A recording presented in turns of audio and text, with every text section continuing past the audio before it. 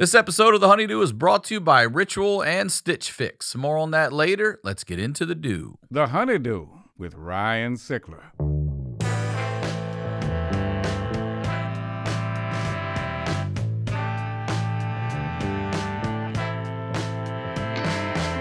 Welcome back to the HoneyDew, y'all. We're over here doing it in the Night Pants Studios. I am Ryan Sickler, RyanSickler.com, Ryan Sickler on all social media. Look, do me a favor. Make sure you are subscribed to the YouTube channel. I love all of you out there watching, commenting. Please subscribe. Also, make sure if you want extra HoneyDew and you want to be part of the Patreon community, you can subscribe there as well. If you sign up for a year, you'll save on over a month of free episodes. It is a wild show. We are hearing some crazy shit from y'all out there. You've not let me down. I told Ash when we started, like, dude, when we cast this net out here, I don't know what the fuck we're gonna get. We're getting some shit. All right, that thing is growing. It's only $5 a month. So sign up, and if you or someone you know has that story that needs to be heard, please submit at honeydewpodcast@gmail.com. All right. I record here at the Santa Monica Music Center, so if you or anyone you know needs musical lessons, musical instruments, your kids, Santa Monica Music Center is the spot. They've got the online classes now. Go to santamonicamusic.com. Use the code HoneyDew. They'll waive the registration fee, and they'll give you a free lesson when you sign up for a package. All right. Now that that's out of the way. You know what we do over here? We highlight the lowlights. These are the stories behind the storytellers. We like to shed a little light on that darkness. And today, it is a pleasure to have this gentleman in here, formerly a Crab Feast guest with a great episode. Please welcome, first time, Josh Robert Thompson. Oh, everybody. yeah. JRT in the house. Here I am, Ryan Sickler. It's the HoneyDew. Oh, man. I was hoping you would do all these. He's coming out of the gate swinging. Yeah, man. It is so good to have you here. Good here. to see you. And this is a voice. I'll be doing voices to deflect my pain. HoneyDew. Yeah. Man, you're giving me so many sound drops right now. HoneyDew. You know what? Josh Robert Thompson, his pain probably isn't even good enough to be on this show. Like, I get worried about, like, in my career that my work isn't good enough. This is the first time I've ever been really worried that my trauma isn't going to be as good. I'm sure you're Because I watch some of these episodes. You got some fucked up people that come on the show. It's sad, man. No doubt. No doubt. And but it's also a perspective thing because you can, sometimes I sit here and I think to myself, often I'm like, what am I fucking complaining about? Right. You know what I mean? Right. And then I hear other people and I'm like, this is your fucking, this is your trauma here? Right. You know? That's what I've been, for a whole week, I've been racking my brain. Like, I got to come up with something good. You're from Cleveland. It's off to a great start. Starts right away. It starts right away. Right when you're born in Cleveland, that's the trauma. Well, before we get into all this, please plug everything and anything you'd like. Well, if you still do websites, you can go to thejrtshow.com. That's THEJRTshow.com. Your one-stop shop for Josh Robert Thompson. My mom always gets the site wrong. Is it so JRT.com? No, it's the THEJRTshow.com. Someone else took JRT show. Somebody for real did? On purpose. Now it's going for like $2,500. So fuck you, whoever you are. JRT.com? No, Mom. TheJRTshow.com. The JRT You can find all my shit there, man. All right. You know, if you haven't heard Josh's Crab Feast episode, it's a great fucking episode. There's a hardcore group that listens to the episodes. Yeah. Yours is always picked as a fave. They love fun. the characters.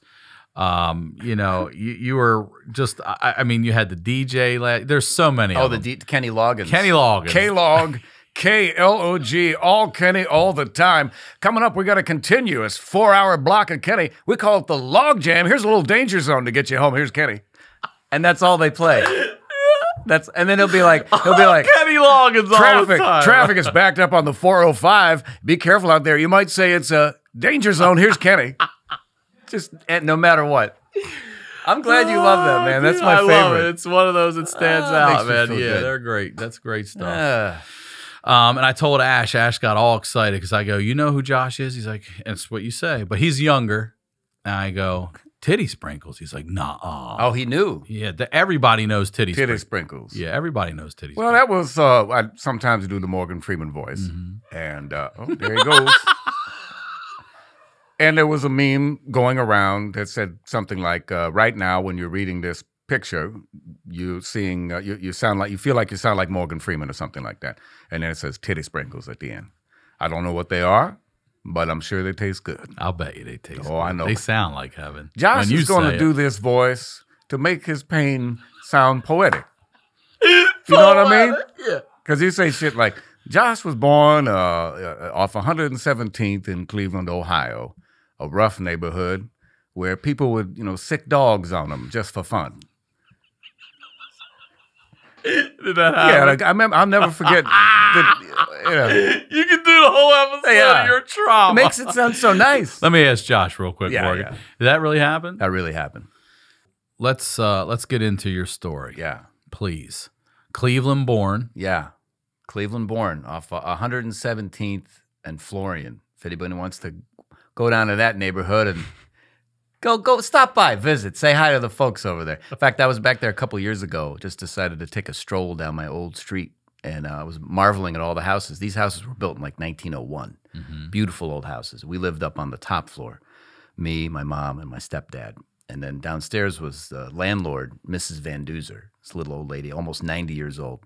And but I'm in my old neighborhood a couple years ago, walking down the street, and I see my house, and there's a woman taking groceries out of her car, and she sees me kind of looking at the house, and she takes a look at me, gives me a once-over, and says, "Are you lost?" So I was like, "Well, no, I used to live here, ma'am. My name's Josh Robert Thompson. I come from Los Angeles, the big city. I grew up there in that house that you live in, But she said the neighborhood was okay. It's okay now. But back when I lived there, this was in the 80s. I got my ass beat like on a daily basis. I'll bet. Just in fact, one time in 8th grade, I remember this girl shared a locker, or she had a locker next to mine, and unprovoked, she looked at me and said, you just look like the kind of guy that people want to beat up. I don't know. I hate your face. I don't know what that means. But that's my story. All right. So are you an only child? I am. Okay, and I was a latchkey kid. Do they still use that word anymore? No, but I was too. We Yeah. wanted to do a tour a while back called the Latchkey Kids. Oh, yeah. Yeah, I mean, you can't even do that shit now. You fucking have some latchkey kids on the low key that you got to do it, but they'll fucking set you up for that shit. Oh, is that right? You can't be sending you can't some do that 5th anymore? grader home by himself. Yeah, go home. You'll be fine. By the way, the house was so old, I had an actual skeleton key to get in the house. Are you serious? Yeah. Really? An old metal? Have him take the bus. He'll take the rapid transit. It'll be fine. When I see that key, people are like, we don't want any part of that It's house. true, man. I'm going to start letting my daughter have a key like that. You should do it. I mean, it was an actual skeleton key. I think the house was probably haunted, and I got beat up all the time. The school I went to, here's a clue as to what was going on. The name of my school was Urban Community School. Oh, come on. The UCS? The UCS. What was your mascot? Just put an F in front of it. We do it all the time. Hey, man, welcome to Urban Community School, man. Today's the first day of school. That was one of the students. That was like 3rd grade, That's the student. My buddies were Antoine Houston, Froggy, Arturo, and Richard Stankovic. These were my buddies. Was he a German indoor soccer player? Polish. He was one of these guys. Like I had to either go home by myself because my parents were both working, or I had to go stay at friends' houses. And the neighborhoods that they lived in were like rusted out trucks in the front yard, pit bulls. There were a group of kids that were always setting shit on fire in this alleyway. There was never a day that went by that there wasn't something on fire in the alleyway. Kids pissing off the roof. For real? Yeah. It sounds like a fucked up Norman Rockwell painting. Yeah. I feel like Garrison Keillor should be narrating. It's a beautiful day in Cleveland, Ohio. Josh Robert Thompson's a young boy. He's 10 years old. And he's about to get his ass beat by Chris Regan, the grandson of the Regan family down the street. But Chris Regan was an affable bully. He gave you a choice. He said things like, I can either punch you in the face or kick you in the stomach. That's true. What a Josh. He goes, imagine this choice. Okay, listen, man. Oh, God. Yeah, I wish I could say what he really said, but there was a word in the 80s that everybody just said, you know, very homophobic, homophobic now, but it was a word we all used that was not, you know, but this guy was like, okay, man, you got a choice. And he had a little guy. I swear this is like out of A Christmas Story, which, by the way, is where they shot a lot of A Christmas Story. Oh, is that in right? my part of town. Okay. Like, go watch that movie again, and you go, I just watched That's exactly what that neighborhood looked like. Okay. Untouched. His stoolie, his little guy, yeah, see? He, like, held my arms behind my back to keep me in place. I was a little guy. I was just, you know, I wasn't fighting back. I was not into fighting. A very passive artist kid, drew cartoons and wrote poems. I didn't, you know. Chris Regan says, all right, I'm going to give you a choice. Because I like you. I don't know what, like, I either punch you in the face or kick you in the stomach. 10-year-old me has to reason, these are your choices. And I was like, well, I don't really want my face fucked up. Why don't you go for the stomach? And this guy, with everything he had, kicked me as hard as he could in the stomach. Fucking kill you. That's how Houdini died, bro. That's how Who was Houdini the guy died. that used to shoot the cannonballs at? Yeah, I don't know who he was. That was me. I've seen I the was video, 10 years yeah. old, that guy. Didn't work out for me. I was like, you know, in a ball on the ground on the sidewalk, man. But that neighborhood was very, very strange. It was a mix. It was a lot of black, Puerto Rican, and then, you know, for lack of a better word, just trash. Just a real trashy kind of neighborhood, you know. We were trying to get out of there. And for a while, before my stepdad came along, okay, so all right, let's talk about my real that. father left. I never met him, so he was out of the picture. Did he leave before you were actually born, or left, right after? He you left were born? right after I was born, I believe. So because of you. Yeah.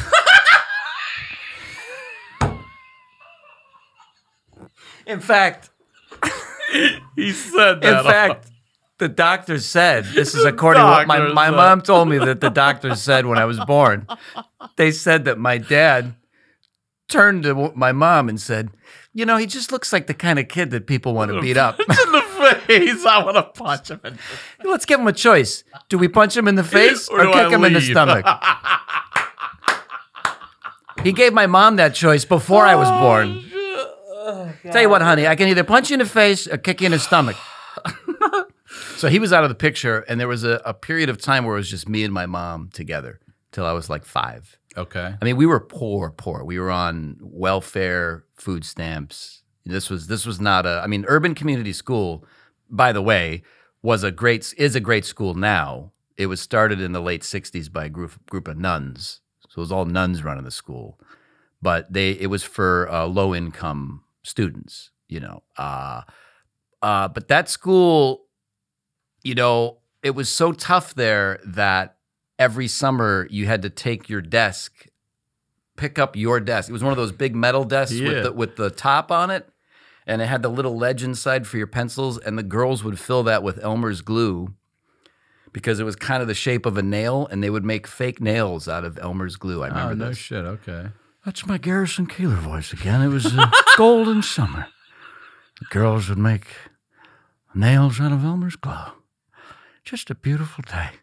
So, dude, we had to take our desks, those heavy-ass desks, 9-year-old kids, and carry them down 2 flights of steps to the parking lot where we had recess and scrub them clean because kids would, you know, draw on them and graffiti. Yeah. So we had to clean carry that that shit. shit? Yeah. Just imagine like a line of little kids. Come on, students, chop, chop. You know, Sister Frances Mary. And I mean, they were tough. If you got in trouble, you get slapped on the wrist with a ruler. This is real Catholic school, you know. But this was the school where the first day I was so nervous about going to that school, and I got beat up so much, and I was terrified to go there. I wanted to get out of there, and it was just a nightmare for me to go there. That I was so nervous that one morning I was about to start 5th grade, and I told my mom, I don't feel well. I got a stomach ache. She says, well, it's just your nerves, honey. You'll be fine. Have some Pepto-Bismol. That was the old cure. So I took Pepto-Bismol. I felt all right. She says, you know, you need to eat. You probably need to eat. not addressing the real issue. Everything is something else. It's probably you're just nervous you need to eat. So I had a strawberry Pop-Tart. Breakfast of Champions, right? Fave, yeah, nice layer of sugar and cake and sprinkles. Right. There's a theme here. Pepto-Bismol, strawberry Pop-Tart. I wash it down with Nestle's Strawberry Quick, right? All pink. A lot of pink. Yeah, a lot of pink. All sloshing around in there. And so, Josh, I can't help it, man. It just makes it sound so beautiful. So Josh got in the car, and his mother drove him to school, as she often did. And that morning, he felt things would be different. Somehow this time, he had it in the bag. He was going to walk in there victorious. He was going to take on the school year, and he was going to come out the other end a hero. He kissed his mother goodbye and marched proudly into the cafeteria, which was the assembly area for the morning, with the entire student body gathered. Everybody that Josh would see for the entire year was in one room. And Josh began to feel his stomach gurgle, and he thought, oh, that just must be the Pop-Tart settling a little bit. Maybe the Nestle Quick is saying hello to me. But he didn't pay it no mind. And the teachers began to present the daily activities, and Josh suddenly got the sweats, and his face turned as white as snow. And he fell to his knees in the middle of everybody in that auditorium, wearing his members-only jacket and his E.T. backpack. Right? What a kicker! The E.T. backpack boot. And all in full display while he's on his knees. He set his E.T. backpack next to him gently. His Velcro tennis shoes. And it's important to note that he had patches on his jeans. They didn't have a lot of money back then. And his mother, although a wonderful woman, was not exactly the best seamstress. You see, she put the patches on the outside of the jean and not on the inside. So that's the image. The students closest to Josh began to notice that he was on his knees, and so they backed away slowly and formed a large circle around Josh so everybody could watch and wait and see what was going to happen. And then Josh threw up everything that he had that morning. The Pepto-Bismol, the strawberry Pop-Tart, and the strawberry Quick. All laid out in front of him. And I threw up in front of everybody on the first day of 5th grade. And I'll never forget this little black girl who was standing right next to me. She had a lollipop in her mouth, and she had those pigtails. Mm-hmm. She had the braids that were the plastic balls, the hard balls, and she took the lollipop out of her mouth. I'll never forget. And she said, she pointed to me, she gestured to me like you might, like if someone says, hey, where's the gas station? You go, hey, it's over there. That's how she gestured to a human. She went like this. That boy puked it. So, that boy puked it. So for about 2 weeks, I was affectionately known as Puke Boy. Hey, there goes that kid that threw up. In front of the whole school. I mean, I think that is the summation of my entire life, that moment right there. You know, and I went back to that school not long ago. I actually visited a few years ago. Oh, God damn. And some very nice lady was cleaning up, mopping one of the floors. It was summertime, so there was no school in session. And I said, hi. I used to go to school here. And she's like, yeah, okay. Could you mind if I look around? I guess so. I didn't give a shit. And you know, it looks exactly the same. It looks exactly the same. No improvements. No. And this is the 80s. Yeah. And I don't think it's a school. Actually, they moved Urban Community School to a nice facility. It's actually like a very well-known school now. So they actually realized their dream of what they wanted it to be, which was a nice facility for low-income students. So that's nice to hear. Yeah. But it wasn't that when I went there, you know. And it was rough, man. It was a rough. And my stepdad was kind of a tough guy too. And he comes in at, you said age About five around that? Okay. Yeah. And what did he do? How did your mom meet him? Well, I don't know exactly. I think they probably met at a bar. What did your mom do? By the She's way? a nurse. A nurse, okay. She's a saint. So she's out hustling as a single mom. Yeah. Providing. You're going to this school. You're getting fucked up. Yeah. And you don't have a male influence in your life. Right. And at 5, you get Here comes this guy, this beast of a man with He's this a big dude? to me, when you're a kid, Yeah, sure, big sure. beard. Who's this? And he was all of like 25 or 26. This was a guy that was like busy, hard drinking, he was an alcoholic, flipping cars. He got in real bar fights where like a guy kicked his eye in with a steel-toed boot. I mean, it all sounds fake, but this is how he grew up. Right. And his So dad, what are you complaining about, right, pussy? that's exactly it. Yeah. Like his dad, he's passed away a long time ago now, but his dad, my grandfather was a World War II fighter pilot. Like he dropped bombs. Like when they were men. Dude, he has a leather jacket, the Fighting Devil Squadron. There's a devil embroidered on the back. My dad has the jacket still, and it's like this. It's got the mustache and the thing. And then it has embroidered all the bombs he dropped. There's like 20 bombs on there. Holy shit. So, like their little, like the college helmets with right. Look what I did today, honey. And here he comes. He's dropped the 13th bomb. Holy shit. So like you're saying, he's a real man. And those guys came back from the war, and they're like, what are you complaining about? I flew a plane. Those old planes. I don't even know how this guy did it. So that was his dad. And so like he was tough on me because I think he was young, and I think the way that he grew up was tough. And so like, for example, the way that I learned to tell time, he sat me down in the kitchen and he said, you're going to sit here until you learn to tell time. And then he took the clock off the wall, took the batteries out of the back of it, and then he would change the hour and minute hand and just go, what time is it? What time is it? And I'd be like, I don't know. It's 5:30. Again, what time is it? I don't know. But I learned, you know how long it took me? 3 hours and 26 minutes. Well, put the hands on that. Put the hands There you on go that. like this. I don't know. I learned how to ride a bike. This is bad.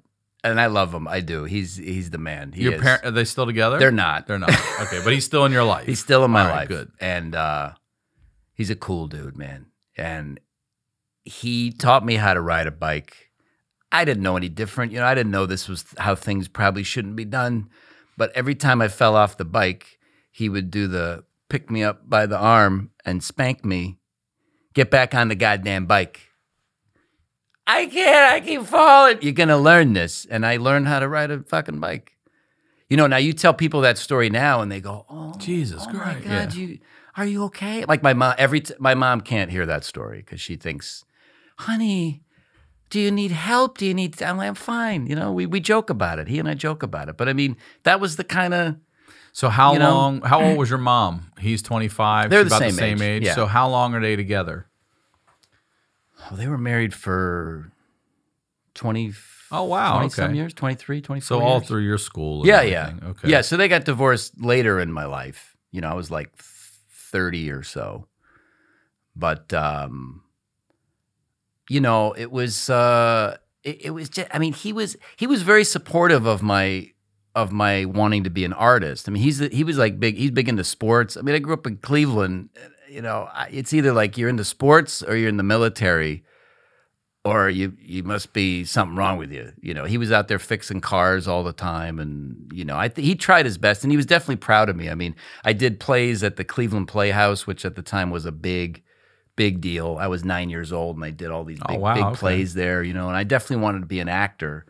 But in that, in Cleveland has Cleveland has an interesting philosophy about these things. It's like the Late Late Show, which we'll get to. But I did the Late Late Show with Craig Ferguson for years, and then the show ended. Yeah. And then, but people in Cleveland would say, it's too bad it ended. But I mean, if you do nothing else, at least you did that. Yeah. And can you imagine if I said that to like a factory worker? Like, well, you worked at the factory for 30 years and it's closed down. And if you never work another job again, I mean, at least you had that one job. I mean, it's, what the fuck? Hey, if you never eat again, you know, at least you ate that one time. That one cheese. What are you talking about? But that is the attitude. That's what I grew up with. Like, don't try too hard, and don't be proud of your work. And hey, if you get lucky, then consider yourself a winner. Right. Yeah, you've won. But don't be too loud about it. Keep it to yourself. Like a Catholic, growing up in a Catholic alcoholic family, you keep everything to yourself. Everything. Don't make a big deal out of what you do. You know, so even when I moved to LA, my friends were like, all right, that's enough of that. When are you coming back? Enough of La La Land. Yeah. What are you even doing over there? Yeah. That's what people ask me, by the way. My fans are the best. I love them. But I mean, their tact, their bedside manner, maybe not the best. If you read some of the comments recently, you'd think that I had died. Like I was on the Kelly Clarkson show a couple months ago. I do voiceover stuff for them. I've been working since the Late Late Show went off the air, but not on anything that people know about. Well, Family Guy. Well, but they don't, you know, they don't, like, people see Kelly Clarkson and they go, I heard you on the Kelly Clarkson show. I'm so glad you're finally doing something. Finally. What the fuck? Been 6 years. Finally. Like, all my fans are like my mom. It's just a bunch of my moms. Are you okay? Do you need money? Do you need honey. But that was, you know, then we moved to the suburbs. We got the hell out of that neighborhood. We moved out of there. I mean, probably 86. Okay. When I moved to Parma, the suburbs of Cleveland. Much nicer. Nice little house. Half an acre of land, you know. All right. Go out there, mow the lawn. It'll take you 10 minutes. Yeah, it's like a full day of work. You know? What do you, and if so, what age do you start wanting to know about your biological father? I mean, was your mom up front with you about this from the get-go, or did you present it and then she started talking to you? How did that go down? Yeah, I did wonder about, because he was spoken about in hushed tones. It was the thing we don't talk about.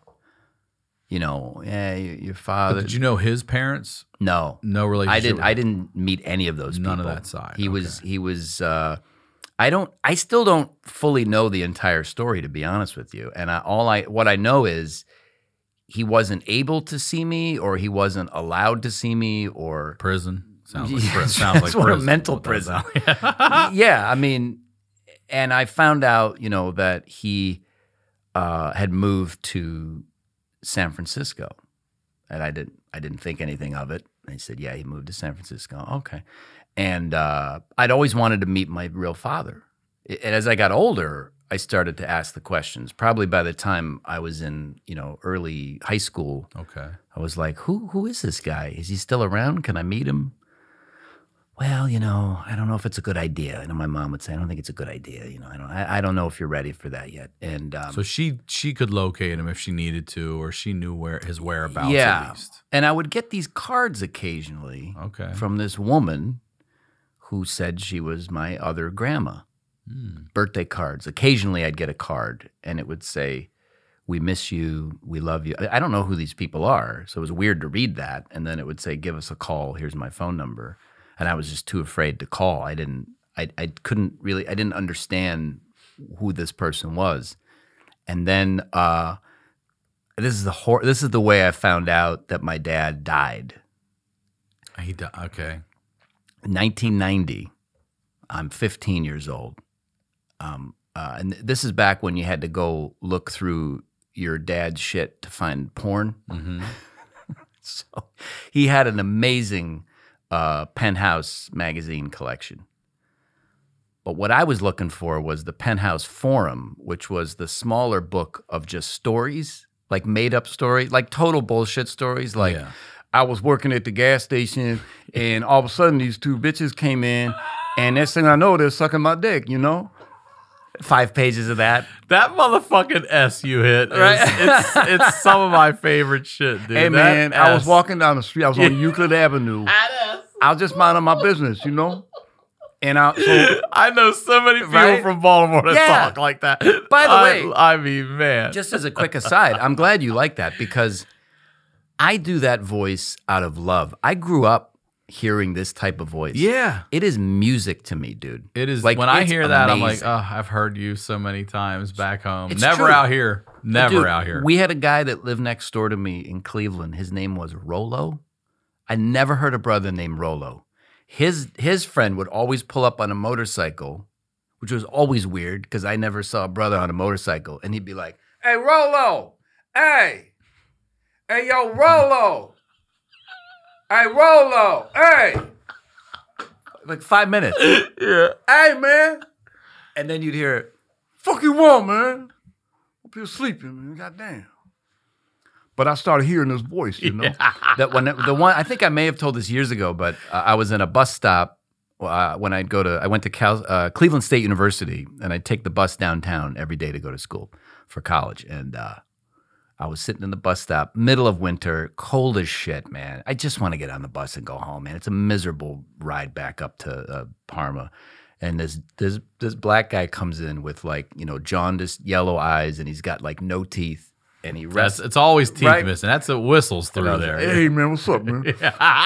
And it's one of those glass I enclosures. don't know how you do it Hey, with man. teeth. That's the most it- impressive. You have teeth that you do. I love it. I fucking love it. It's a glass enclosure, those bus stops that are enclosed like that. And he puts one of his feet up against the back of the glass and starts banging it as hard as he can. So now the whole thing is shaking. And he looks at me and he goes, "How's it feel to be in the last days of living?" And I said, "What do you mean?" I said, "What do you mean?" And he says, "What you want it to mean." And that's what I was dealing with. That's where that voice comes from. That voice is But fucking. I've never had an issue with that voice when I would do stand-up. In fact, I had a lot of black people, husband and wife, people who would come up to me and they would laugh and they'd say, you are from Cleveland. That's amazing. It was not considered racist. Now it's very tricky in my voiceover world to navigate that because it's like you're not allowed to do it. And I'm like, I get it, but like I'm honestly, it comes from a place of great love. Like that guy, I could do that guy all day, man. It's a fun guy to sit and talk to, man. Oh, I would sit and talk to that guy. HoneyDew, man. I would have him. Oh, man. You know, the one thing I love is I sit on my front porch and I just have some honeydew, man. You know this, Ryan Sickler. He had this motherfucker on talking some shit, man. Some black shit. I have talked to that guy for hours back home. I really That's, you know. So, oh, usually these two teeth, for some reason, they make it. You know what I mean? Usually how did two teeth how did make they it. stay? All the other shit's gone, but usually these two teeth. The one thing my mama told me, always take care of your front teeth. Just those two? Just those two. I can open shit with these. I mean, Oh, yeah, man. God damn, dude. Hand me a can of beans. Watch this shit. Whoa. Darnell. Rolo. Rolo. So I'm rifling through my dad's shit to find a porn magazine. Oh, wait, and we talking about your stepdad now? My stepdad. I'm Okay, looking you're through going my his stuff. stepdad All right, shit. yes. And I see an envelope, top drawer of his dresser. I see an envelope that says my real father's name on it. Now, is his last name Thompson? No, It's not. no. I don't know if I should say the last name. No, don't. I'm not going to say Yeah. it. Because these people, you know, They'll find it. They'll find it. I found your real father. Yeah, it'll take 10 minutes. Get a 20-page email. I want you to know I located your family, and I took the liberty of adding them on Facebook, and I made a Photoshop of you with your dad. Just trying to be nice. I'm just here to help. Those are the fans I had. My favorites. They're Yeah. just here to helpers. Let's take a quick break and tell you about our first sponsor, Ritual. We deserve to know what we're putting in our bodies and why, especially when it comes to something we take every day. Ritual's clean, vegan-friendly multivitamin is formulated with high-quality nutrients in bioavailable forms your body can actually use. What you won't find are sugars, GMOs, major allergens, synthetic fillers, and artificial colorants. Look, I take this every day. I'm always looking for a multivitamin to take. Forever, I've been looking for it. I've been reading about these one-a-days you take that have sawdust and all this other stuff in it, all right? These are legit, okay? A multivitamin should contain key nutrients and forms your body can actually use to help fill gaps in the diet. No shady extras. I've been taking these now for, I think this is 3 months now, and I love it. Ritual's delayed release capsule design delivers high quality nutrients, including vitamin D3 in just 2 daily pills. Ritual is made traceable. You'll always know what nutrients you're taking and where they come from, thanks to Ritual's one-of-a-kind visible supply chain. Ritual is designed with your life stage in mind. Get key nutrients without the BS. Ritual is offering my listeners 10% off during your first 3 months. Visit ritual.com/honeydew to start your ritual today. Our next sponsor is Stitch Fix. Now, you guys know online shopping can be overwhelming. You never know if things will fit. Returns are difficult, and you don't even know what store to start with. I get stuff, and I get home, it's got this little weird tag on the back, or the back's way longer than the front. I'm always super picky about that stuff. So this season, let Stitch Fix do all the hard work. Stitch Fix offers clothing hand-selected by expert stylists for your unique size, style, and budget. Every piece is chosen for your fit and your life, and it's the easy solution to finding what makes you look and feel your best. Try on pieces at home before you buy, keep your favorites, and send back the rest. Stitch Fix has free shipping, easy returns and exchanges, and a prepaid return envelope is included. There's no subscription required, all right? So you can try Stitch Fix once or set up automatic deliveries. You'll pay just a $20 styling fee for each box, which gets credited toward pieces you keep. And there are no hidden fees ever. All right, Stitch Fix has styles and clothing to fit any occasion for women, men, and kids. They ship all over the U.S., and they're available in the U.K. as well. Get started today at stitchfix.com/honeydew, and you'll get 25% off when you keep everything in your fix. That's stitchfix.com/honeydew for 25% off when you keep everything in your fix. stitchfix.com/honeydew. Now, let's get back to the do. So I found this envelope with my real father's name on it. And I open up the envelope, and inside is a tiny piece, a little square piece of paper that's been cut out of a newspaper. And it's an obituary notice. Oh, shit. That's how I found out my dad died. So they hadn't, how long? It must have been recently. I got really mad, and I didn't know how to bring it up to my mom. And you're like, what did you say, about 15? 15, yeah. So did you bring it up right away? Well, I had to figure out a way to bring it up without being like, so I was looking for something to jerk off to. Right. You know, I'm just trying to jerk off. Just trying to come, and you find out your dad's dead. So I'm mopping up at Kmart one night, and these 3 girls come in, and they say they're lost. And I say, okay, I can help you out. Next thing I know, they're sucking my dick. Page 2. You know. But I'm just trying to find, a dirty magazine. So I just basically, I said I was looking for I thought one of my socks had gotten in there or something, because you were forbidden to go in that room. Don't go in there, Josh. He had amazing, the penthouse was like, it was an amazing time. Man. Yeah, and that was the dirty one too. Playboy was nice, but girls peeing in cups and shit like that. That was penthouse. No, you're thinking of, it was close. No, you're thinking of like, you're talking about like Wee and Swank. Penthouse was peeing all over the place. Were they peeing all over? Yeah. We didn't have those. They got into pee for a while. Oh, maybe that was later. Probably wasn't his thing. It wasn't his thing.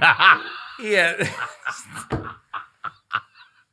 One time, my buddy Joe and I, my mom, I was such a stupid fucking kid. I would get dirty magazines from the older guy. His name was Greg, and he worked at Subway Sandwiches and Salads with me when I was 15. Yeah. That was my first job. Was that what it was back in the day? It was Sandwiches and Salads? Is that what it was called? Trying to church it up. Yeah. Subway Sandwiches and Salads.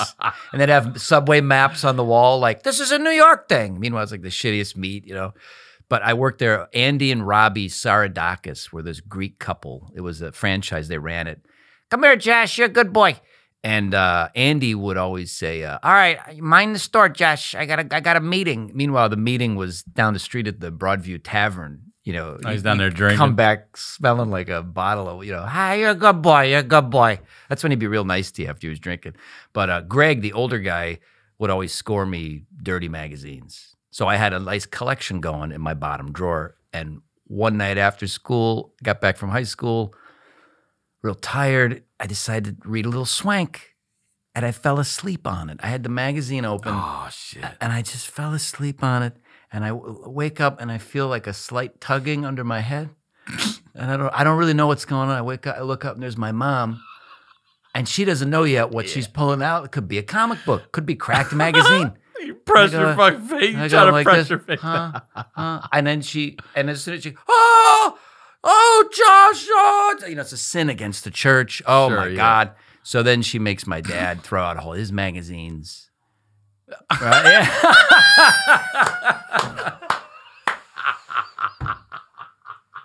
An audible sigh. Oh. So, but she threw him in the garbage can. And a couple days before that, my dad had thrown a dead raccoon in this garbage can. Oh, man. So now the magazines are on top of a maggot-infested raccoon carcass. That did not stop me and my hormones are friend no Joe. match. Yeah, hormone. Ain't no match We for hormones. dressed all in black. I don't know why, because it was my own front yard. We dressed all in black. It was the summer of 88, 87. We led a reconnaissance mission out to the garbage can and took those magazines and kept them. We divided them among ourselves and we kept them. It was a beautiful That's thing. a good score. Yeah, man. It was pretty exciting. Swank, club, hustler, So I found out that my real father was gone. And it really broke me in half because it was like, oh, I'll never get a chance to. Did you think at the time you ever would? I did. So you were building, you were Sure. hoping you would. Yeah, I thought, maybe, I bet someday I'll meet him. Someday I'll reach out and meet him. And it just, that was it. It was like. But you never tried to call that number in the card after that or anything like that to get a hold of anyone? I did. You did? Fuck yeah. But Listen, I just want to say something real quick. I hope you know what he passed from because genetics are everything when it comes to health and we're getting older. You should look into that shit, dude. I'm just saying that. I want to say that, what's throw funny? it out to you. You should. my mom says this to me. This is last year after all this time. I'm almost 46. And my mom says, I said, yeah, Mom, I'm going to go. Oh, no, it's when I had an operation. I had a double, I had a hernia. I had a double, what is it, an inguinal hernia. So they had to do both sides. And just before the surgery, they were like, do you have any history of anything? I said, Mom, there's nothing in our family. She goes, oh, actually, no, your real father had a, heart condition. Oh, that's good. I was like, yeah. Thank you very much. What the fuck? Right now they're wheeling you back. What? You might not make it. That's the kind of shit you got to know, Thanks, man. Ma. Listen, if your Family- parents fucking hate you and you ain't talked to them or you don't know them for any reason, just trying to get their health records. That's all you really need. Family secrets, man. Yeah. Don't keep that a secret. That's Right. the one thing. So, high school, I'm about to graduate from high school. And I went to Catholic school. And you got to understand that this was early 1990s in Cleveland, in the Midwest. And that's important for what I'm about to tell you. Because what I'm going to tell you right now is no big deal now. I tell this to people, they go, okay, yeah, who cares? But at the time, my mom picked me up from school one day, unannounced. I was like, what's going on? That wasn't normal. Not normal for at you. all. Yeah. She said, I want to talk to you about something. I said, okay. So she had McDonald's. That was the way to my heart. Well, apparently not. Actually, now that I know about the heart condition, it was kind of a real fucked up thing for my mom to do. trying to Here, kill have a you. Big Mac. You fucking asshole. Fucking asshole. Go ahead, wash that down with a half a goddamn. jug of sugar. You little prick. Oh. So we go to a park. She takes me to one of the parks. We're sitting. I'm like, what's going on? She's like, well, I got to tell you something about your father. He's not dead? Were you lying about that? I don't know what it's going to be. And she says, well, he died. He died. He had they said brain tumor. She said he died of a brain tumor. Do you know how old? He was 30. Whoa. 36. Oh, maybe? holy shit. Very young. That's weird, too. I've outlived my father. Same. Yeah. I had a weird time with it. It's weird. It's weirder right now for me as I'm, about To be older than Yeah. your dad. I'll never feel older than him. I say it all the time. I know it's weird, but I'll Yeah. never feel like I'm not his son and I'm younger. Right. I don't know. I get it. Yeah, I feel that way. And she said, he was he moved to San Francisco he moved to the Bay Area when you were very young because he was gay. Okay. Now, when you're going to a Catholic school in the Midwest and that bomb is dropped on you, it was a huge fucking deal. It's not a big deal at all now, in any way. No. But at the time, it was like, am I gay? I don't know how this works. Right. We didn't know how it worked. So all I know is that there was a service for him here in Cleveland. There was a service for him, but I think he was either buried or his ashes were scattered in San Francisco. And it wasn't until and then several years after that, my mom gives me an envelope that is written on the front of the envelope. It says, to be given, poems about Josh by his father, to be given to Josh when he's 21. Now, I don't know what kind of fucking arbitrary age that was. I don't know whose wish that was. But I got this envelope of poems that my dad had been writing over the years as I was growing up. No. Bro. But I'm also assuming no one expects to be dead at 36. Right. So at some point he's alive when you get these, and then maybe that's the beginning of this next chapter for you guys. What kills me, and you're a father, so this is really, imagine if, I mean, I'm not even a parent, and it makes me really sad to think about this. Like, you can no longer see your child, and you're writing letters to them that are not getting to them. You're hoping they do, but there's this intermediary channel. My dad would send it to his mom, and then his mom would send it to my grandmother, my mom's mom, and then somewhere along the way, it wouldn't get to me. So they were holding on to this, maybe by his wishes, to be given to me when I was 21. That's probably what I think. Okay. But I'm going to read you one of these. You brought them. Yeah. I can't wait. Josh Robert Thompson came prepared. I just want you to know, the last time Jeremiah Watkins read from Journal, we had a fucking tear fest. We get the tissues. Here we go. Get them, Ash. But I'll do it as Morgan Freeman. Maybe okay. That'll help. Is this, let me ask a quick question. Is this the first one you ever read right here? Yeah. Okay, so this is the first one in that stack. Yeah. So this is really, no matter what voice you use right now, in your own thoughts, you read this man's words. This is the first communication you've ever had with your father. That's exactly it. But the communication's coming from your head reading this. This is him That's speaking deep. to me. Yeah, this is the first time you've ever communicated. Yeah, and it's from beyond. It wasn't meant to be, I'm guessing, at 36, but this is the first time you've ever communicated. It's not like he's dead. It's not like, by the time you read this, I will be long gone. Yeah. You have inherited nothing. Good luck. You have inherited a bad heart. You'll most likely get your ass kicked a lot as a kid. So here's the first one. This is from 1985. This is from your father, as narrated by Morgan. That's right. Joshua, I'm a little lonelier today. It's your birthday. Oh, this is so sad. It's sadder in Morgan Freeman's voice. 10 years old. Wow. I'm missing you. Yes, today a bit more. Dude. I mean, I can't even, this guy's sitting here writing this, got no way to see me. And you know.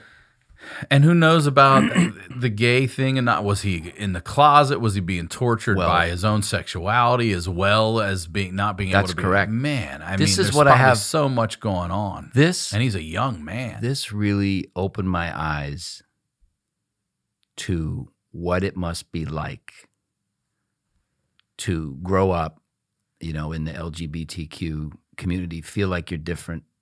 And especially, you got to imagine, man, growing up in Cleveland when he was in the 70s, when he was a kid. I mean, it had to have been rough to keep that a secret. I mean, he got married. He was, my mom. Did what you were supposed to do back then. Yeah. And they were kids. I mean, they were 20. And they were both art students. That's how my mom met my real father. They were art students together. They went to art school together. He was an artist. He was a painter. And in fact, he went to San Francisco and had a bunch of big art shows. You know, he did it. He did his thing. But I can't imagine. I don't know what his relationship was like with his father. I mean, I never met his father. His father died a long, long time ago. But I know it wasn't the best. And like a big Italian family. I don't know what it was like for him. I'm still putting all the pieces together. But here's I want to ask real quick. Yeah. I just lost my question, but it's. I'll come back to it. Go ahead. I don't want to stop your poetry. Sickler had smoked too much that day. He was it high as never a happened. kite. It finally caught up with him. Not only could he not remember the question he was going to ask, he didn't know how to get home after the show. No, here's one. This is from. There's no date on this. There's no date. It says happy birthday in just 6 days. It's entitled Void. I missed you before. I miss you now. Yet I like tuna fish sandwiches, especially if I could share them with you. I don't know why. Is that real? Or are you That's fucking real, with me? dude. I can't tell when you're fucking over here. That almost sounded like a titty sprinkles Didn't it, moment. though? Yeah. I was like, tuna fish? I don't know, fuck, maybe peanut butter and jelly.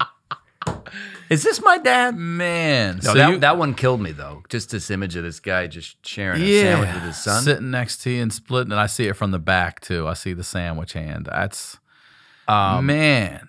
And you're, so I got my question. Yeah, Are all right. you in a box? Like, are these presented to you and you're just reading one after the other in this moment? Yeah. Holy shit. And I don't know what to... And how long after he died? You said about 6 years? Well, because you're 21. Here's the last one. This is maybe... Do you know when it's dated? It is, yeah, I do. And it's 5 months before he died. 5 months. I also want to ask you, and this is another question, if you have a picture of him and do you look like him? We'll come back to I do. Yeah, I will. This is this last is November 89. So I'm my 14. father died. Yeah? November 27th, 1989. Okay, I'm so 16. Wow. So I was 14 years old. This is what's fucked up too. This is holidays, Thanksgiving, Christmas coming right around the corner, and he's sitting there Yeah. on Thanksgiving by himself. I don't know who he's got with him. To hold you just once. Oof. What color is your hair now? Mom is trying to get a picture of you. She talked to your grandmother yesterday. It's my mom's mom. No matter. I see you as a young gentleman. Hope you are talented. That one fucking gets me, man. Oh. If only I wish he could see what I had, what I did. Yeah. Your grandma says you are very good in writing. Good, good. I hope I read some of it. I love you, Joshua. I hope I get to see you. November 89. Damn. That was it. And what did you say he passed of? You're not sure? Well, so they told me it was a brain tumor.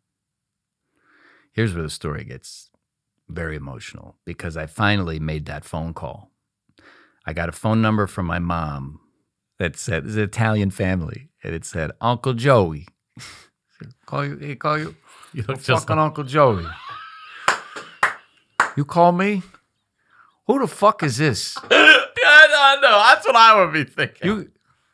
That's exactly how my family would Excuse answer me? the phone. You playing a fucking joke? Don't fuck with me. You're talking about my brother, you fucking cocksucker.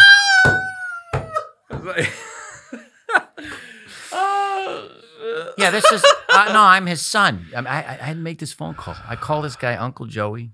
Okay, so you don't call that number from the card years ago. No. Okay, this is a new number, new person. Yeah. All right. Uncle Joey. And he's like, holy shit. Who?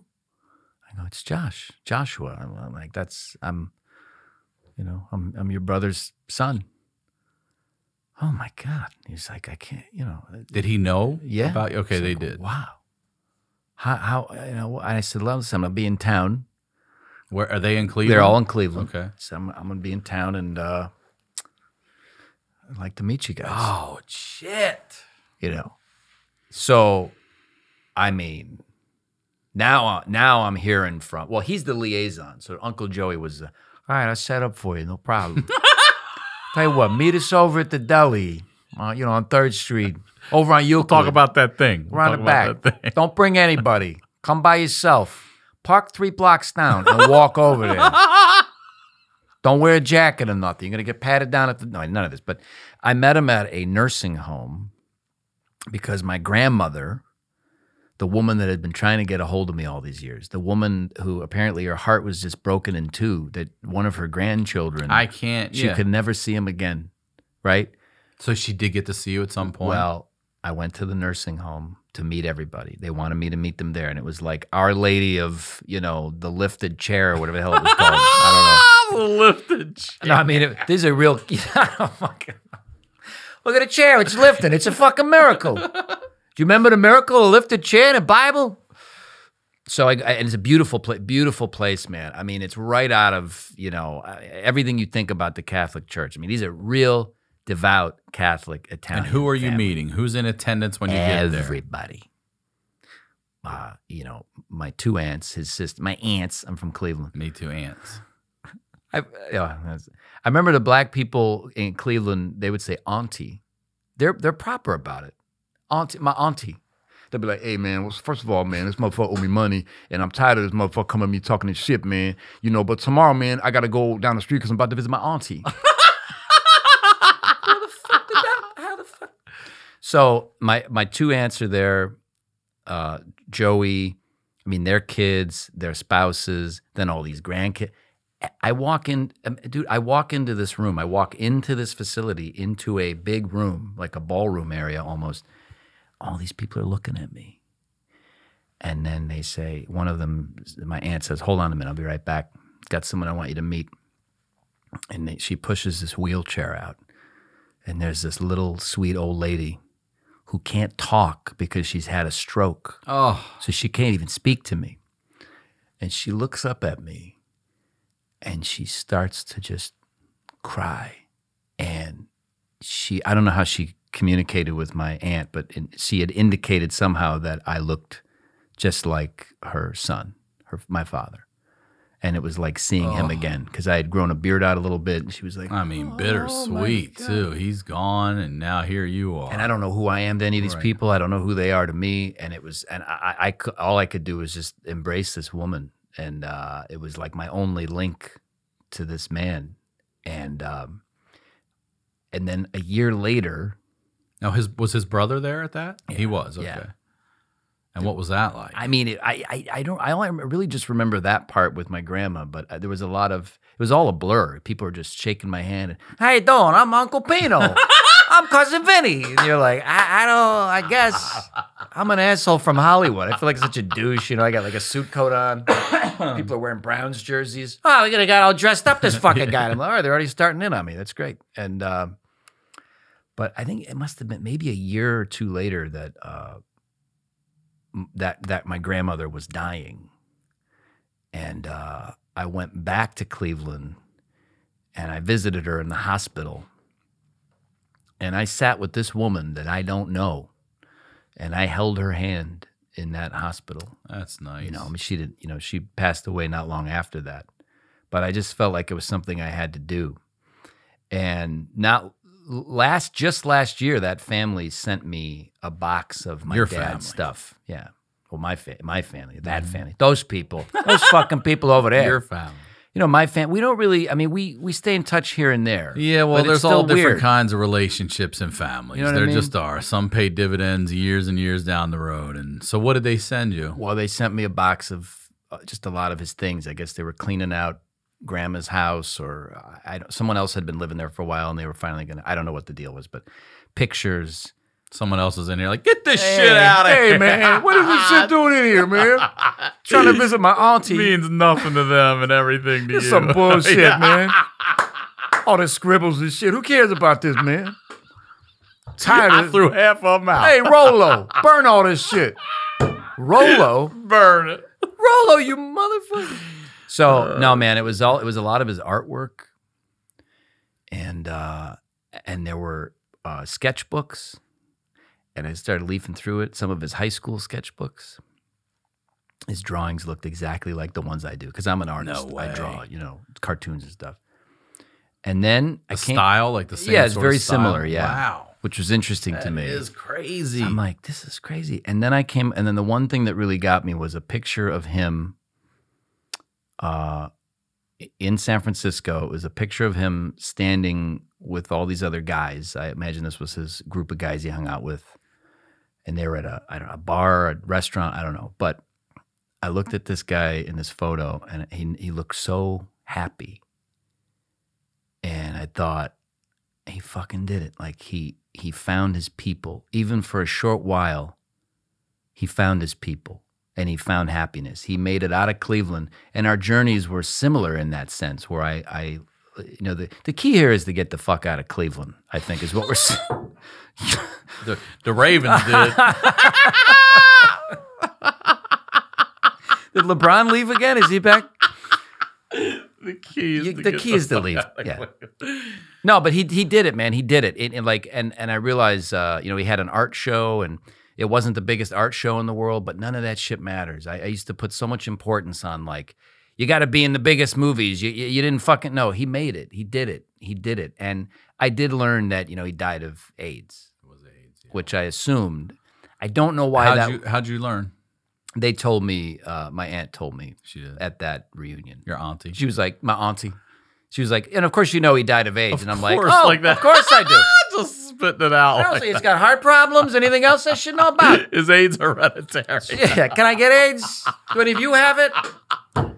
Fucking. So is there anything from this keepsake box that you have prominently displayed in your home? Or You know what? That's amazing you asked me that. My therapist, This is what I do, bro. but honestly, dude, my therapist just asked me that 2 days ago. How long you been seeing this therapist?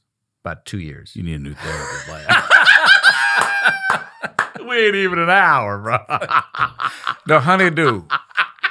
If you're looking to get therapy for free, come to the HoneyDew. Dr. Sickler's going to put you in shape. Oh, shit. Sickle cell? They call you sickle cell? Listen, That's a fucked few up, people man. do, yeah. That's fucked Tom up. Segura, Christina, that whole crew, they all, Sickle it's cell? the worst name. I just saw somebody tweeted that today, and I was like, he ain't figuring that. He's a He's not delivery gonna- driver. Fucking goes, you all right, man? Sickle cell center's closed. These professionals are out there. You can't make those. You can't be saying that shit in Cleveland, Yeah. man. Sickle cell, man. No, my whole God, family no. got this shit. The one I think the picture of him with His friends. with all those friends, because You have it up? I'm going to put that's the one Yeah. I'm going to frame.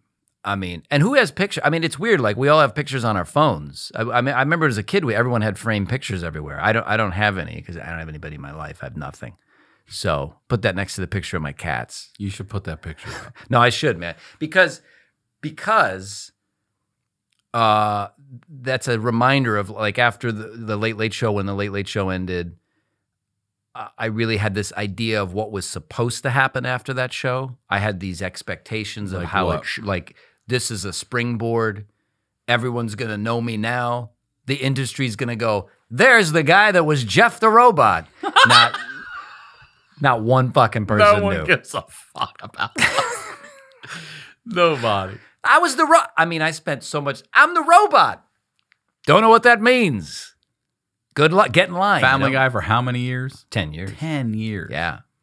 10 years. But when you're a voice actor, you're always, that's part of the gig. You're just trying to convince people that. But most voice actors act with their voice. Right. And they have a window and a range, Right. higher, lower. You are just, I mean, you're a Swiss Army knife. You're so fucking dynamic. It's like, yeah. But you're right. You can't do certain things anymore. But it's. But where are they going to find Rolo? I mean, are they really going to go cast? Hey, man. Are they really going to go find No, him? this happened on one of the shows I do. This happened. They called me and said, "Hey, man," because I do Morgan Freeman a lot, and they said, "We got a note that we're going to have to recast the Morgan Freeman." And I was like, "What are you fucking talking about? Morgan Freeman knows I do it."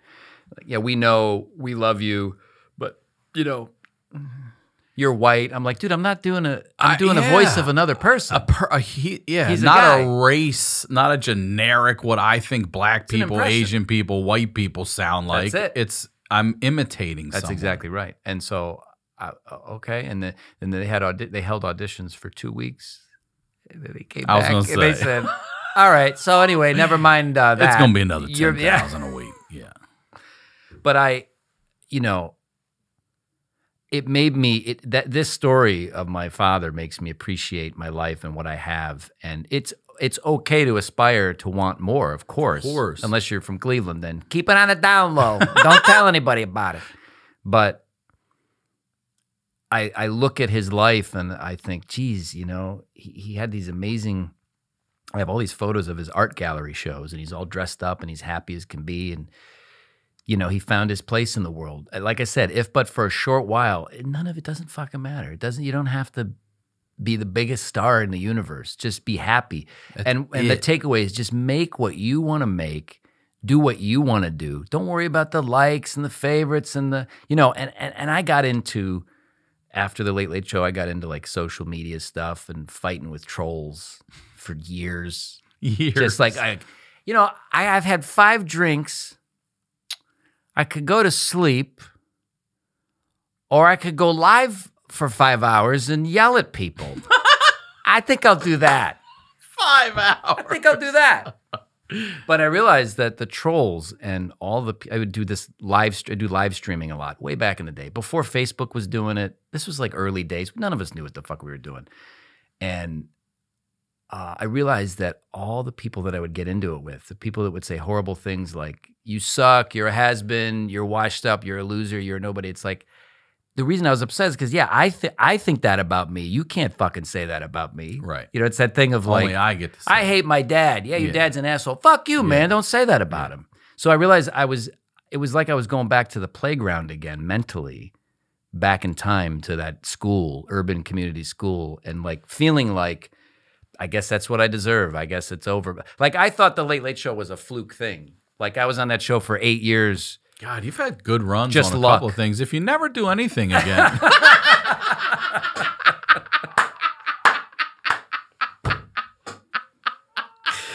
If you never do anything in your life, Ever again. You're 40. You know- you outlived your dad. What the Well, fuck else do you my want? God. your dad died at a very young age. Granted, it was from AIDS, but Granted, it was. if you do nothing else ever in the history of your life, you should be grateful. And I am grateful. I love it. It was an amazing show to be a part of. I loved working with Craig, and we went on tour for years. Yeah. But the way that show ended was so horrible.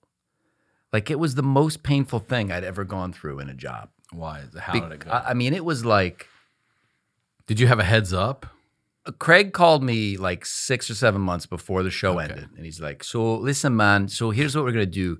So I'm on the set of a show and I'm making a shitload of money. But anyway, you're going to be fine, man. I just want to let you know that I'm stepping down and, but you'll be taken care of, man. We'll tour and everything. So I was really nice of him to do that. Like, he was on the set of Hot in Cleveland, the show that they did a while back. Betty White and everyone was on. So he was a guest star on there. And he called me while they were doing his makeup just to let me know this is what's up. And I was like, thank you, man. I really appreciate that. And, when the show ended, the second to last show, he had me come out during the beginning of the show and introduce me as, this is the guy that did the voice of Jeff the Robot. Jeff the Robot, for most people who don't know, was a talking skeleton, like an Ed McMahon, that sat at this lectern, and I puppeteered Jeff. I actually moved his body and his arms and his mouth and everything, and then I had all these musical instruments backstage, and I would make all these noises, and then I would also make the phone on Craig's desk ring. There was a button on the floor I pushed with my foot, and I was all the callers on the phone. So I was doing all these voices. There was a lot of shit going on back there. And he brought me out and was like, what do you do for a living? The video's on YouTube, but I said, I do the voice of Jeff Peterson, and it's like a fucking standing ovation. And I got a little nervous because Nice. I don't want it to go on too long. Yeah. I'm like, because it's that thing, like, I would open for Craig, I would tour with him, and he'd ask right before he'd go on, he'd be like, how are they, man? How are they? And you go, they were good. They're good. You don't want to be like, they were fucking great, man. They were eating out of the palm of my hands. They loved me. They fucking thought I was the best. You just want to, you know. So I had that nervousness about it, but it moved me, man. It really was like people finally got to see me. Yeah. And that's why I thought this is going to lead to some big stuff. At the end of that taping, Craig got in his car and I think went to the airport, went back to Scotland. I went next door with all the crew, and we had a goodbye party at the the Wood Ranch restaurant, right next to CBS Television City. And by the way, this was an amazing job for me because Television City has such history, man. Oh, yeah. The Carol Burnett show and All in the Family. And you still got the Price is Right in there. And Price is Right below yeah. us. So I'm all about old TV history, and it was such an honor to be on that show. I mean, we got away with everything, dude. We just showed up and made shit up. Everything we did on that show, for the most part, was just improvised. We never planned anything. Great, yeah. But he left town. I got really shit-faced at this farewell party, and we all said our emotional goodbyes. And then early the next morning, I got a call from CBS. Yeah, I'm hungover. And they said, we need you to come get your shit. Basically, I was like, what are you talking about? Well, you have stuff in your office still. I said, yeah, I was just coming on Monday. This was like the weekend. Yeah, we need you to come get your stuff like in the next hour. Okay? Because the James Corden show, that's the next guy that took over for the Late Late Show. His people are here. They're renovating the office, and they need to knock the wall down. There's a guy standing by with a sledgehammer. You need to come get your shit. Oh, okay. So I'm hungover. I'm already sad and emotional about the end of this show. And you don't like this robot. No one knew that this was going to happen. Craig, no one knew that this dynamic between he and I, between the robot and Craig, was going to become the biggest part of the show at the end of its run. I mean, you could not separate the two. Craig had a lot of like sound machines and little gadgets that he'd have throughout the years, but he got bored with all of them. So when the robot came along, I just assumed he would do it for a couple weeks and then he'd get rid of it. And then somehow we struck gold. So like it was this really special thing that we never knew would become what it was. So to have it go out that way, so I show up, I walk by the soundstage where our studio was, and it was completely empty. This crew, amazing crew, they had already dismantled the entire thing. There wasn't one stage. There was nothing in Damn. it. I was like, oh, it's like that. Went up to my office, and there was a crew standing by. You guys, is this your office? Yeah. All right, we need you to get this stuff out of here. We got got one of these metal roller little flatbed things. Just go ahead and roll your shit. So you remember the end of Indiana Jones and the Raiders of the Lost Ark? The very end of that movie, the Ark of the Covenant is boxed up in a crate. Yeah. And there's this weak old guy just wheeling it through this warehouse. And the camera's pulling back like this, and there's this box. That was me. Josh hunched over the cart, pushed his wares down a long hallway, into an elevator and up another flight of stairs. 3 long trips filled with memories. 3 of them, huh? 3, dude. You know why? Because the wall in my office was covered with all the fan art and letters and props and amazing things that people sent to me over the years. And I had to box this all up, but like quick, like imagine a guy's just standing there going, "Come on, man, we gotta go." So I put it all in my car, and the last thing I heard as I was wheeling out of there was them starting to knock that wall down. And that was like an ominous, like, this is a taste of like what's to come for you, you know. And honestly, now, you know, it was a weird history for me with that because we did Comic-Con a couple times with the Late Late Show, and they said, Jeff the Robot's going to be at Comic-Con. And I was like, this is fucking great. I mean, I loved being on that show. That was the greatest gig. It was like the dream gig for me because ever since I was a kid, I would build like talk show sets in my basement out of cardboard, and my friends were always my guests. I was a big fan of Johnny Carson. Yeah. Which, by the way, I remember my grandfather, Craig, and I had toured and made our way through Cleveland. That's always fun, performing in front of your entire family. Yeah. They had shown up at the Cleveland Rock-Cino. It was a Hard Rock Rock-Cino. And I don't know who was there. I just know that a lot of my family members showed up and did the stand-up. The sad thing is I think I heard from 2 people after that. I didn't hear from anybody else, so I was like, I don't know if anybody showed up. 2 years later, I'm at my grandfather's 90th birthday party. He's 90 years old, in his own house, at his birthday.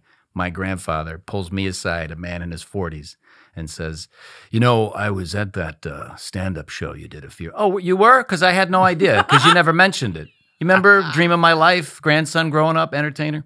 He goes, yeah, a piece of advice from an old man. Maybe don't use such vulgar language. Maybe don't work blue. And he's like, you know, guys like Red Skelton and Johnny Carson. I go, Johnny Carson beat the shit out of his wife? He didn't work blue, though. All right, yeah. Right. Anyway, so... Cosby worked clean, too. You right. know? Yeah. So I did. Have yourself, go ahead and drink the bot. But, you know, I loved old TV, and I was so honored to be a part of that show, and we made something really special. It was just that I wished more people knew that I was the guy. So when we went to Comic-Con, it was a huge thing, man. I'm going to meet fans, going to sign autographs. Here we go. So people lined up. There were thousands of people lined up to talk to Jeff Peterson. So Jeff the Robot was there. I was in the booth, you know, with the monitors. I could see people, hi, how are you? I'm Jeff Peterson. Oh, man, people light up, you know. And I said, so can I go out and meet everybody? And they said, no, we got a directive from the network that you got to stay inside the booth. And I was like, but that doesn't make sense. Comic-Con is about, you know, people come to meet, you know, like Robert Downey Jr. doesn't walk around dressed as Iron Man. Right, yeah. You come to see him. 2 years in a row, they made me stay in there, and I couldn't come out, and I couldn't meet anybody. And so... So how do you help yourself? Yeah. So that's why, and I'm just saying this to people out there, you know, when I was going through a hard time after the Late Late Show, you know, I did get into it with people in live streams. And I feel bad about the people that got caught in the crossfire. I do. There were really good people that love this character. I love the character. I love the show. It's just that weird thing of like, I want you to know I was the character, but also I want you to like the other things I do, you know? So I got real angry for a while, and I got real bitter, and it was a bad look for me. But therapy's, you know, definitely helped me out. I'm probably gonna have a heart attack soon. Yeah, genetically, you're about due, bro. But you know, but that, you know, there's so many more stories about the Late Late Show. But you know, the guy that built Jeff the Robot, Grant Imahara, he was the guy from MythBusters. You know, Oh, really? He actually built that? Yeah, he died. I didn't know that. He died last year. I didn't know that. Sad, man. From the virus? I know he had an aneurysm. Oh, man. Really tragic, you know. He's the guy that built that robot and showed me how to puppeteer it. So he's as much a part of that as anything. I just wanted to mention that because he was an amazing guy.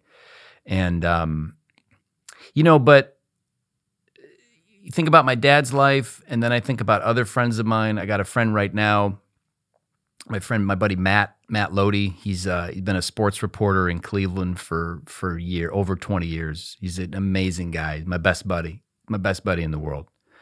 And we grew up, we met in junior high.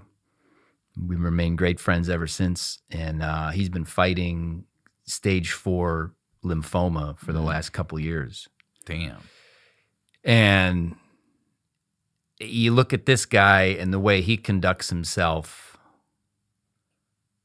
it's mind-blowing to me. That's what we talked about. Like, what am I complaining right. about? Right. But we say that to ourselves, but a guy like that would never say that to you. That's right. He would know, what's your fucking problem? Right. He's a very religious guy. He's a hardworking guy. I mean, he has, I can't even imagine what it's like for him right now with all the therapy he's had, the chemo. And his wife is a saint. She's by his side every day. You know, he's one of these guys, you know, his family lives, the house he grew up in, his parents still live there, and it's like 5 blocks down the street. You know, I used to really kind of look at that like, well, you haven't even left. I left and went to I lived in LA, you know, you haven't done anything. And as you get older, you go, you know, doesn't matter. It's not what it's about, man. No. He's figured it out. I think he figured it out more than I did early on. They did. So I encourage people to keep an eye out on my website because we're about to have a big fundraiser for him. All right. And been talking to Craig Ferguson about it. We're going to sell Jeff Peterson T-shirts. Okay. And all the money's going to go to great. charity, all of it. Well, when you have the link and everything set up, send it to us, and Yeah. we'll try to include it into. I would love Will you that. have it up in the next few weeks? I will. All right, then Yep. we'll include it in your. Ash, can we make sure we do that?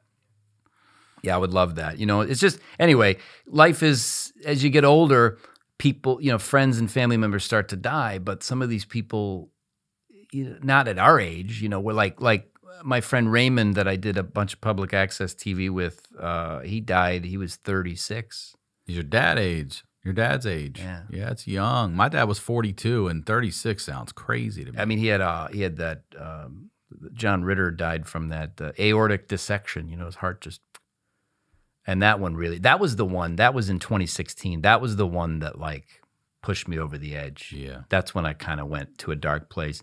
And then Brody, obviously. Man. But, you know, and I'll tell you a positive about the social media. That's how I met Brody Stevens. He would watch my rants on live stream. Is that right? They were funny. I mean, they were funny. They weren't all dark. But he watched it and he was like, I saw your rants. Good stuff. You got it. I got my Brody shit in the office right over there. You got it. Yes. 818 till I die. Arms crossed negative. She gets it. She gets it. One of the funniest people in the world. That No guy, everything's been said about him already, but the comic, I mean, watching that guy do his thing was the funniest examination of comedy. He just turned it on its head. And that's how we met. And that's how I did his show. He had me come on the Festival of Friendship. That's and we great. talked forever. And, you know, and he did his thing. You just got to remember these people did their thing. You got to do what makes you happy, you know, and don't. Are you happy now? I'm getting there. Yeah. I'm right now definitely happier than I've ever been. I don't say it too loud, you know, because COVID. Oh, I'm glad you're doing well. Yeah. I've been out of work for 6 months, you piece of shit. Well, if you never do anything again, Hey, you know what? at least you had that one job. Yeah. Oh, your mom died from COVID? Well, you know, if you never get another mom, you know what I mean? Yeah. At least you had one, right? Fuck you. No, man. So I'm all right. I'm in that phase where, not phase, I'm in that part of my life where I love voiceover. I love doing voiceover. But now, to me, it's a day job, and it's a great day job. It's the best fucking day job. It's a job. I'm not complaining about it. Let's get the adjectives. All these people that want to call day, you know, they use. Thank God I had a day job. Of I course. wrote and produced for years, Right. and if I don't have that skill or that ability, I don't do this. Exactly. I don't do. All these people want to demean by calling it a day job. It's No. a fucking job. Well, what I mean, I guess what I but mean you is, also work a lot of jobs, I do. like all of us do. Right. I don't just work one Exactly. thing. I'm doing 10 fucking things. and you're you know? always having to find always, the next thing, the next thing. always. And what's next? What's next? Right. But here's the crazy thing. It's just not number one on my list anymore. It That's takes right. all the pressure off. Number one on my list is, and going back to the letter that my dad wrote to me, number one on my list has always been writing. So now when I read that letter recently, I was like, holy shit, he's telling me Yeah. you're a good writer. So I started writing. I started writing a book, and Good. you know, it makes me very happy. And I would love to do that. I would love Yeah. to, you know, filmmaking was my first love. I'd love to make a film and something that I'd like to shoot in my old neighborhood, which is something I've been That thinking would be about. good. Oh my God. You know, maybe put Rolo in there. I mean, somewhere. come on, dude. It'd be awesome. He's got to be in there. Morgan Freeman will narrate. All right. So this was a great episode. I appreciate you coming on and opening up. I want you to before I'm going to ask you about advice you give your 16-year-old self. Then I want you to take us out of the episode as Morgan Freeman. Okay. Okay, out of your story and out of the episode. All right. Go ahead. Go ahead. So advice to my 16-year-old self. Yeah. You know, if I was sitting across from me at 16, Knowing everything you just told us, you finally Yeah. found out. and not even joking when I say this, I would tell myself, man, you know, here's what you need to do. Trust me on this. Get out of Cleveland. Get the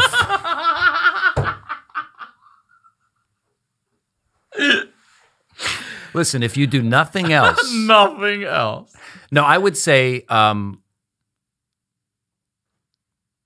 do what makes you happy. The only thing I can tell you is do not worry or give a fuck about what anybody says to you, unless you are asking for their advice or they truly are your peers. You know, that's it. Do whatever you want, man. Do whatever you want. Great. And really do it for yourself first. That's the key. Because a lot of people are chasing the likes and the views, and I got to go viral, but they're probably not going to like. No, just honestly make work that is honest and true to you, man. And like, do not worry about what anybody else says. Trust me. That's great. Trust me. And stay away from girls with tattoos above their asses. Because, son, no. Let's So, plug everything you'd like to plug again here. Anything I you'd just go to my website right now, thejrtshow.com. The JRT. THEJRTshow.com, your one-stop shop. Josh Robert Thompson. Douchebag. I am so glad you came on. Thanks for having me, man. Of course. Take us out as Morgan Freeman, and I'll sign us off. Well, that's it for the HoneyDew podcast. I hope you learned some shit. I know I did. Dr. Sickler will be back with another patient next time. Until then, this is Morgan Freeman saying, get busy living or get busy dying. Because, hey, if you do nothing else in your life, at least you lived.